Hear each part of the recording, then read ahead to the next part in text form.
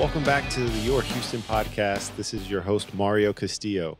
Be sure to like and subscribe to catch up with all our latest videos. Today, we're going to be tackling management districts and economic development, something that can be a little abstract, but impacts quality of life in so many ways.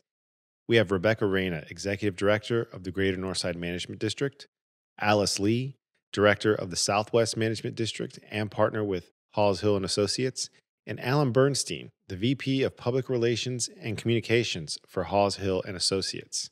So we're going to get straight to this topic because we don't want to waste any time.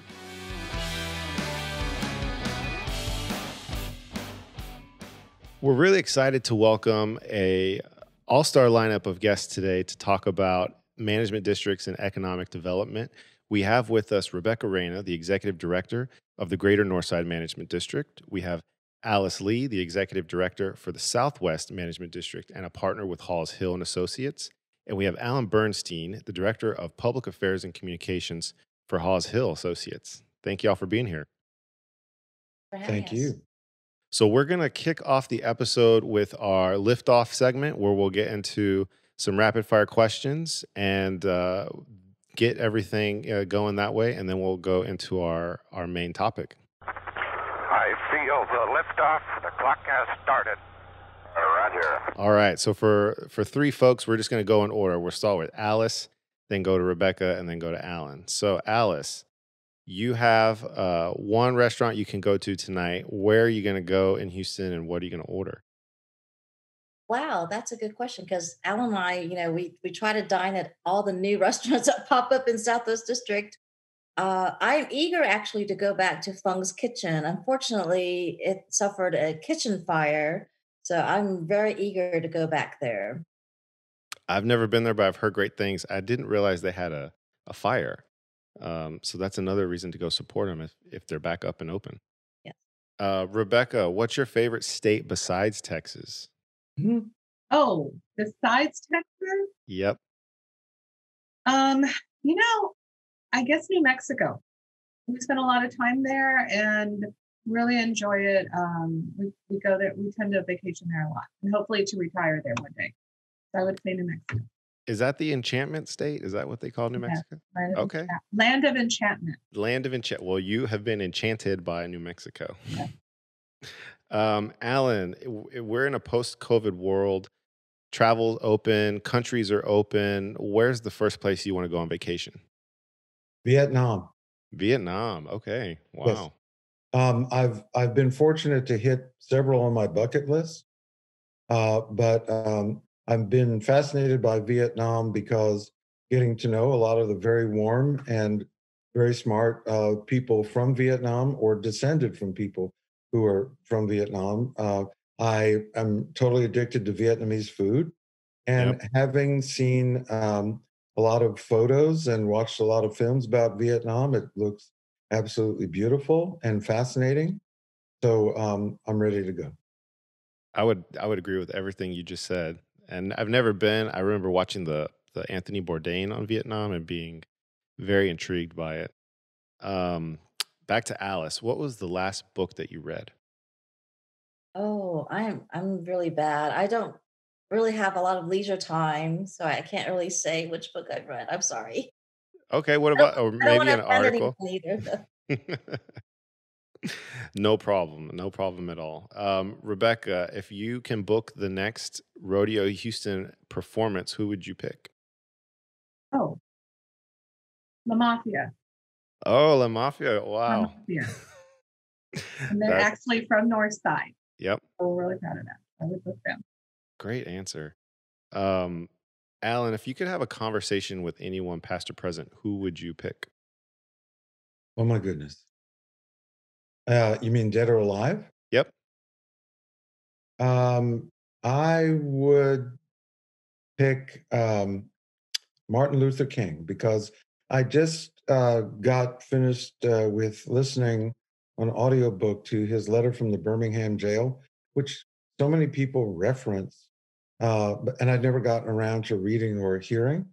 It's, I guess, about 60 pages in print, and he was arrested in one of his marches and had a lot of time on his hands when he was in jail. Yeah. And wrote a letter to the clergy, the black and white clergy at this very tumultuous time, and basically said that moderates were in his target for criticism, because people who say, yes, we're for your goals, but could you really just kind of dial it back and stop making demands?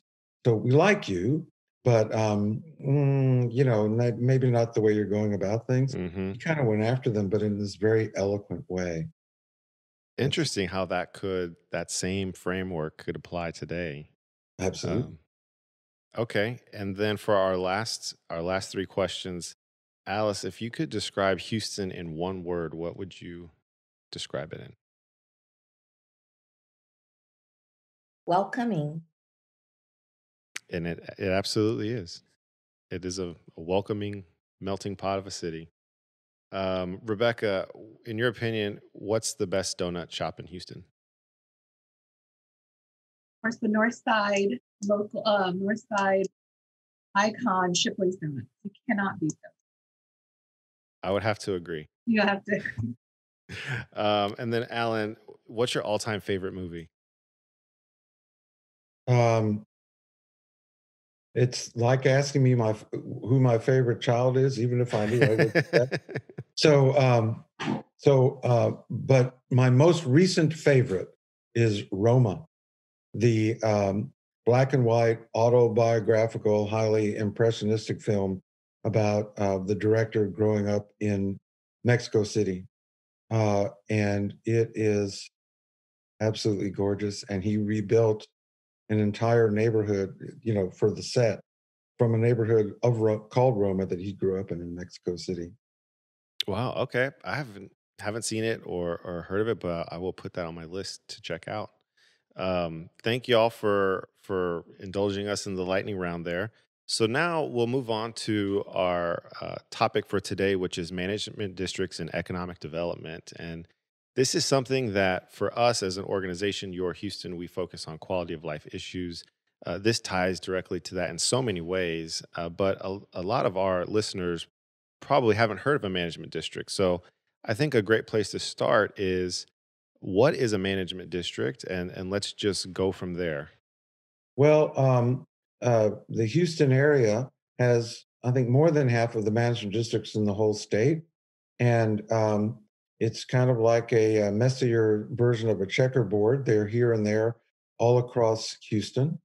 Uh, a management district is something created by the state under state law when asked to do so by people in a contiguous neighborhood with identifiable boundaries that people there propose. And people from those neighborhoods, usually people in the business world who are property owners, ask for this to happen so that they can have an extra layer of government services, but one that is hyper local, that is super responsive and transparent because it's run by a local board in that area, appointed by the mayor and approved by the city council in most cases, depending on where it's located. And the management district raises revenue by an infinitesimal assessment on property values of commercial property only, doesn't tax residents or businesses who do business there unless the businesses own the property. Then the board decides how to spend the money. It can't move forward without designing something called a service plan that the Okay. board can vote on, laying out what it wants to do. So what are those things it wants to do? It wants to help the city and the county make their areas safer, so it gets into public safety, often in the Southwest Management District, for instance, where often by doing what that district does, where Alice really oversees a extra HPD patrols that the management district pays for, plus hiring a private security company who the management district hires, and other measures that have to do with public safety. It also does economic development. What can be done to promote, encourage, and increase commerce in that area? The list goes on after that. I'll stop here pretty soon, but beautification of the Esplanades, erasing graffiti, picking up litter, having an identifiable series of flags and banners to give the neighborhood an identity, outdoor art, distribution of public health materials. I will add, so management districts are a political subdivision. And like Alan said, they're run by a volunteer group of board of directors. The initial board is set up when the legislation is created, which is governed by Chapter 375 of the Local Government Code and Chapter 49 of the Water Code.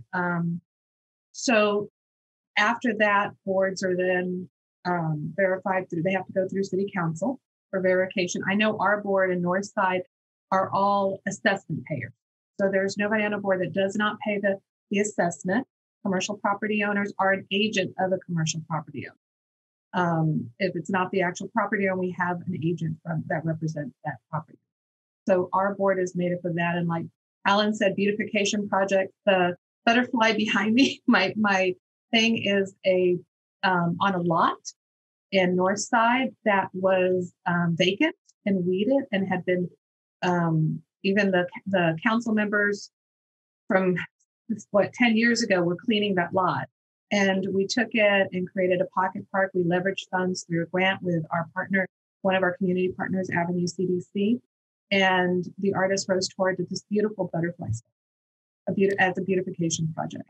So definitely a lot of things. And I think you mentioned graffiti abatement, litter. I know we were talking earlier, Mario, and I said, like, we've picked since the inception of our litter abatement project, we picked over 1.7 million tons of illegal dumping sites. And I'm sure. When did that start? I think that goes for all management districts. We pick up a lot of trash. So a slew of services can be provided by a management district that were just rattled off. They're created by the legislature. They have the ability to levy an assessment, and that's only on commercial properties. Is that right? And then that's the money that's turned around to use to fund all of the operations of graffiti abatement, illegal dumping pickup. Do y'all get involved in the homelessness area if homeless people are on commercial property? Is that something that impacts your work at all? I think that's a very relevant quality of life question right now. I think we've seen it more during COVID as most people have been able to, been staying home, they feel isolated. So through the management district, if it's a homeless encampment or a trespasser walking on a private property, we still have to first get permission from that property owner through their signing of a criminal trespass affidavit. Has to be notarized and then posted at their property with the copy given to Houston Police Department, so that anytime the property owner is not on site, as long as that notice is visibly posted, then the management district, through either whether it's our Houston police officer or our private security, has the permission of that property owner to ask the homeless person to remove himself or herself from that property. I think it, like Alan said, it has really affected. It's been a big issue lately. A lot of the illegal dumping sites and trash that we're picking up is homeless related and cleanups. And so a little different with our off-duty officers. I think pretty much every management district provides security. Each of us do it a little bit differently. We have off-duty officers. Majority of them are HPD. So they're able to, like Alice said, with the affidavit and permission of the property owner, they are able to issue warnings for trespassing, remove individuals that are on private property. We've even in areas where there's an increase and that becomes an issue, we even went and got a stencil. So we've actually stenciled the warnings on the building with permission, with permission, and have stenciled the no loitering or no loitering on the actual building. And so the police know those are buildings we have no trespassing affidavit. Because management districts are deeply involved in civic welfare, management districts know as well as any other government, not a crime to be homeless in Houston. Right. And homeless, people experiencing homelessness could be people we know or people very much like people we know. But again, as Alice mentioned, when they're on private property, the management districts do work with those private property owners if they want the police and security patrol to help them deal with that. Now, sometimes where you have an encampment, um, again, it's legal, but if it creates either a public health nuisance or a place where crimes take place, then intervention is compassionate intervention is warranted. So, Right. in one particular spot in Southwest Management District, at least one, um, the district worked to resurface the area where there was a gathering where crimes were taking place, so that frankly it would be more difficult for people to camp out there. But again, I think, not speaking on behalf of every single management district, because the firm we work with doesn't consult with every single management district, but highly aware that the answer to the problem of homelessness in Houston is not jail. It's not being chased around. It's providing social services and permanent housing.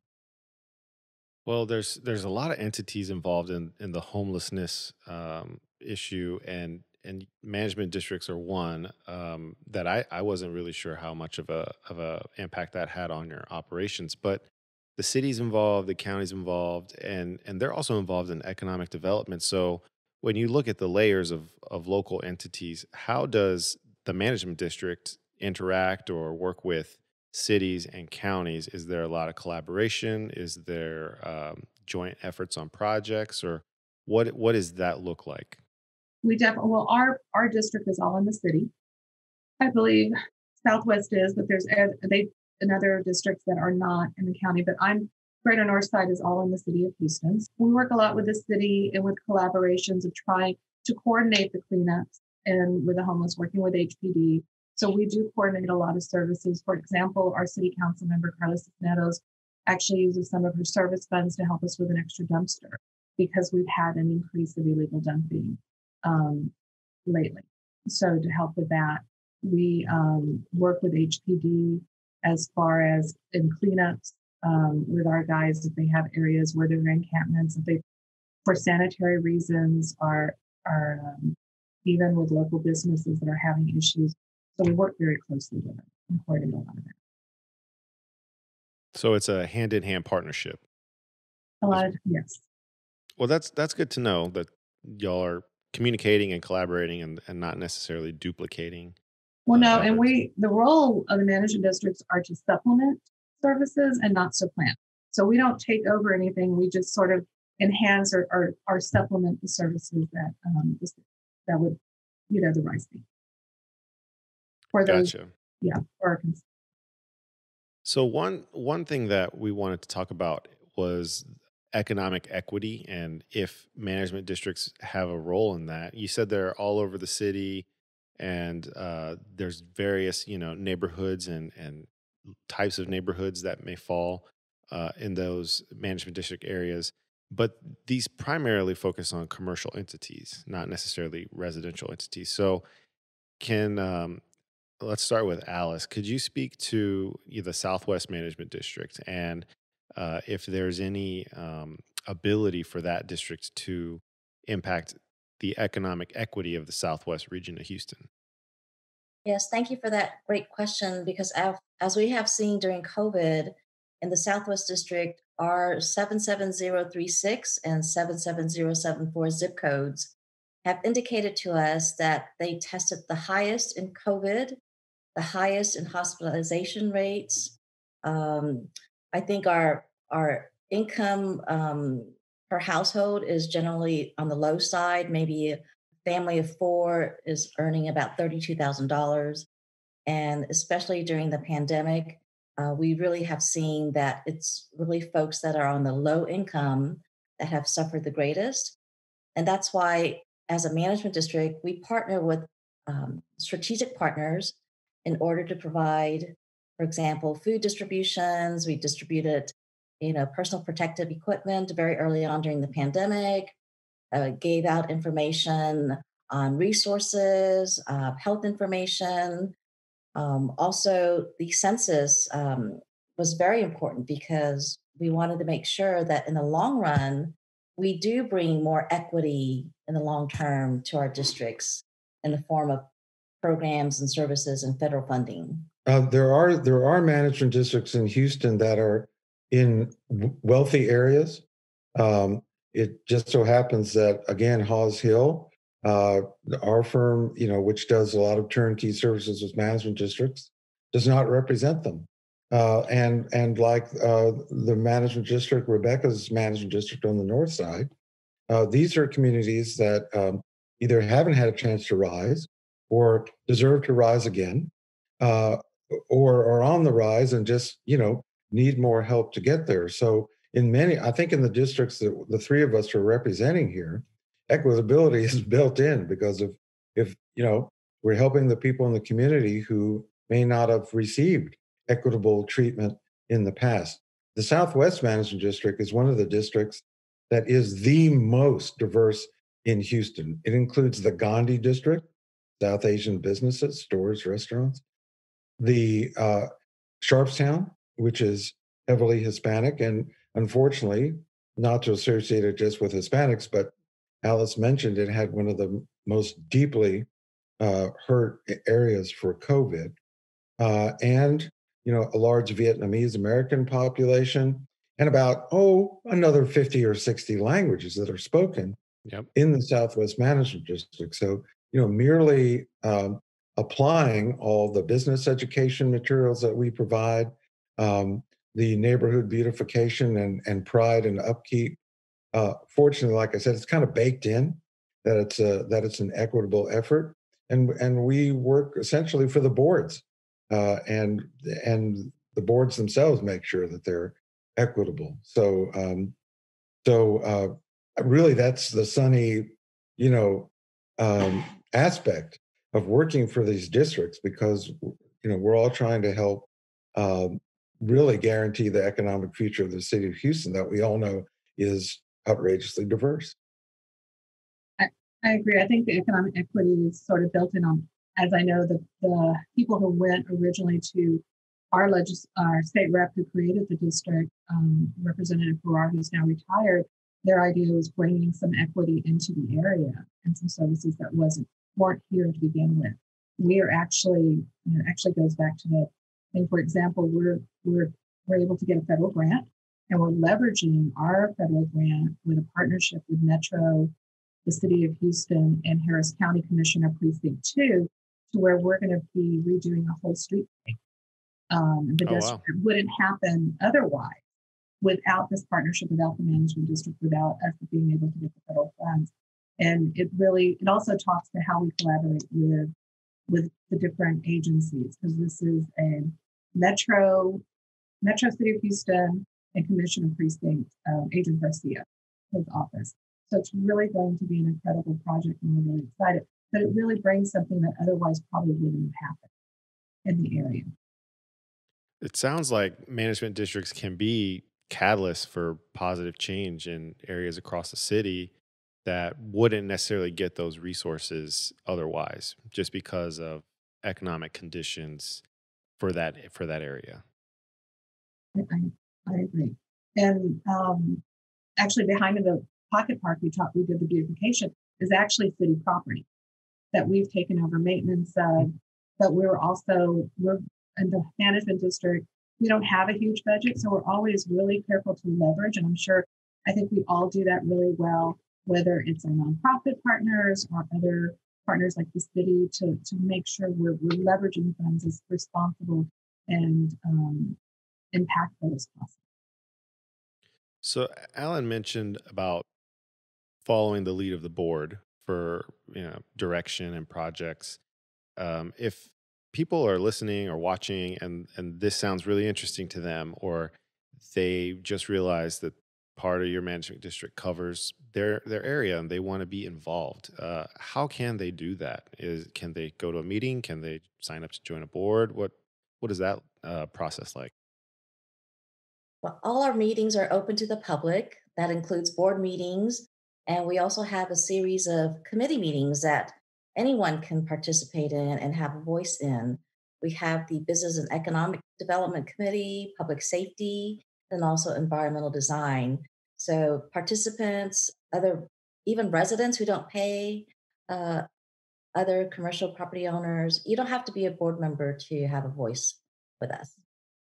We have the same opportunities. Public Safety Committee, our Capital Improvement Project Committee, which is right now we're sort of working on actually drilling down to projects that will be on our capital improvement plan. What projects we'll go for next, and so there's definitely ways for them to get involved. Like I said, our board, to be a board member, you have to own commercial property and pay the assessment. So we'll put links up to each of your respective management districts here. So if people are in those areas, they can learn more about them. And then we'll also just link to others in general. You don't have to, for the Southwest one, you don't have to pay to be involved. For the Greater Northside, you have to be a commercial property owner to be involved. Is that correct? On the board, not to be involved. Oh, okay. Anybody can come to our public, and all our meetings are open to the public, as Alice said. Anybody can come. They can join the committees just to serve on the board. Gotcha. And does a management district, would it ever do anything that could impact a residential neighborhood, a street, or is this all just strictly public right-of-way commercial land or commercial entities? I think infrastructure work is mainly handled by the tax increment reinvestment zones, and there are about 27 TERSs in the city. Southwest District is fortunate enough that we do have the Southwest Houston Redevelopment Authority TERS number 20. So any capital projects, infrastructure work that they handle, generally then it's up to the management district through an agreement between the two. We will handle the maintenance of those projects. Gotcha. So that's another level that work, and we'll probably end up having to do an episode on TERSs, just because that's a lot to get into here on top of management districts, but a similar thing that we want to inform and educate on. And I think our district, most of our work is on commercial corridors, and our services are for commercial property owners and businesses. But if for example, we've abated in our existence over 25,000 sites of graffiti. I think anytime when you pick up 1.7 million pounds of trash, that affects the quality of life for everybody that's living in the businesses and residents, though.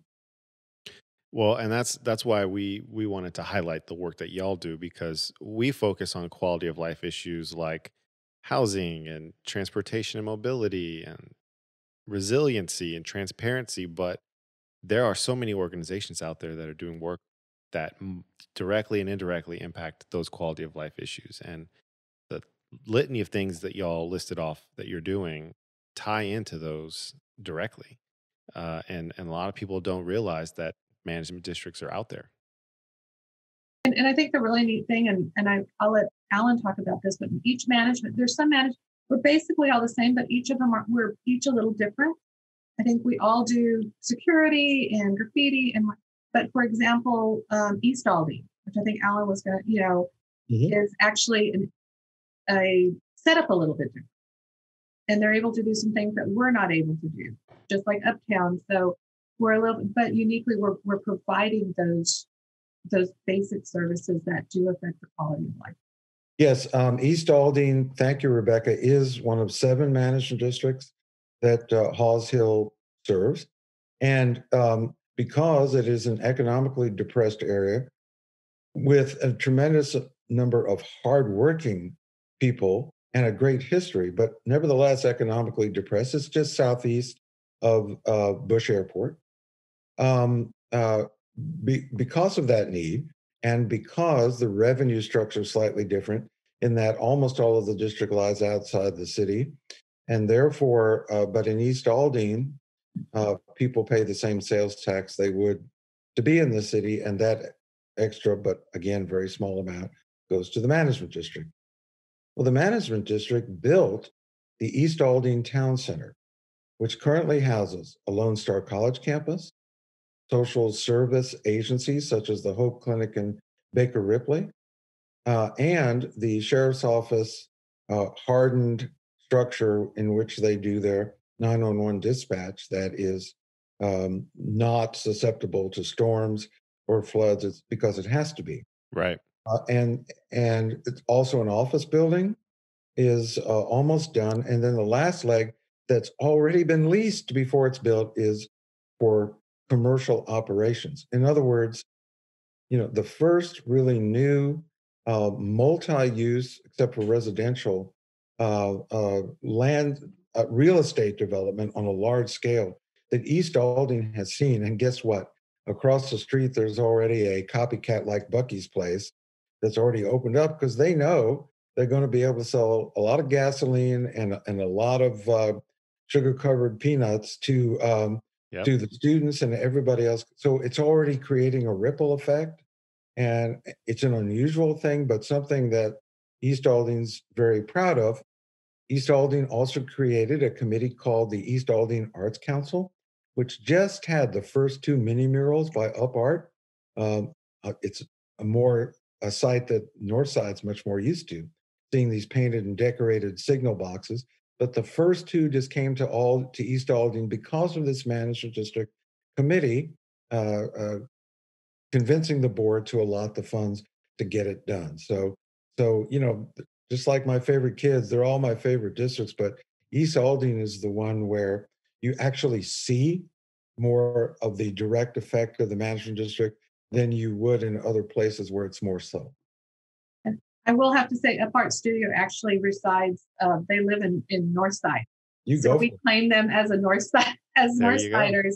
And we've actually done a lot of projects with them, like you said, the mini murals, which are the artwork on utility boxes. And actually, I think we have a map on our website of all the utility boxes.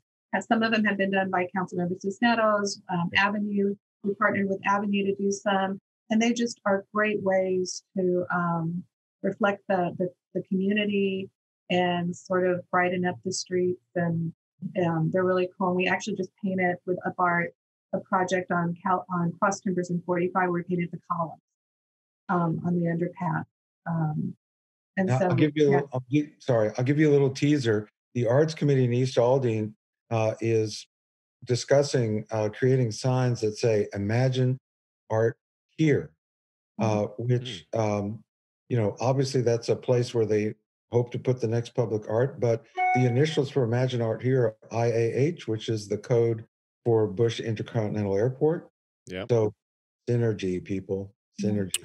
Well, that whole East Aldine example is just a perfect way to show how this can be a catalyst for change in a community. Just all the buildings that are coming in, the retail, the art, improved services, improved security. That's a great example. Thank you for sharing that. And I want to thank all of y'all for participating because I think we've been able to shed some light on a management district and what it is they can do, how they can have an impact and give folks information so that they can learn more and get involved. What we're going to do now is move to our very last section of the podcast, which is called Houston, We Have a Problem. Okay, Houston, we've had a problem here. This is Houston. Say again, please. Houston, we've had a problem. All right, so we're going to ask y'all a hypothetical, and we'll just go down the line, Alice, Rebecca, Alan, to get your response and your feedback. So you might have heard Elon Musk is creating a city in Texas, in South Texas. It's called Starbase, and it'll be located near all of the Tesla facilities, but he's creating a brand new city from scratch, and he has hired the three of y'all to lead up his economic development efforts. So you have a brand new city, you have the unlimited resources of Mr. Musk. What would be your one thing to either implement or advise him on for this brand new city with regards to the economic development? Tough question. Well, I guess first of all, just something that is going to accommodate such a myriad of people. I mean, we have different cultures, different languages. So just to be inclusive in that manner. Okay, Rebecca? I, I think I would encourage him. I think we see this every year when Stephen Kleinberg's survey of Houston comes up. People want a walkable, pedestrian friendly, bike friendly. So I would say really sort of begin with the foundation and building block of infrastructure, of having houses and wide streets and a walkable community that allows for development to occur in a really sort of diverse and cool way that people want to gather and easy access. So I think I would really sort of concentrate first on getting that infrastructure right. All right.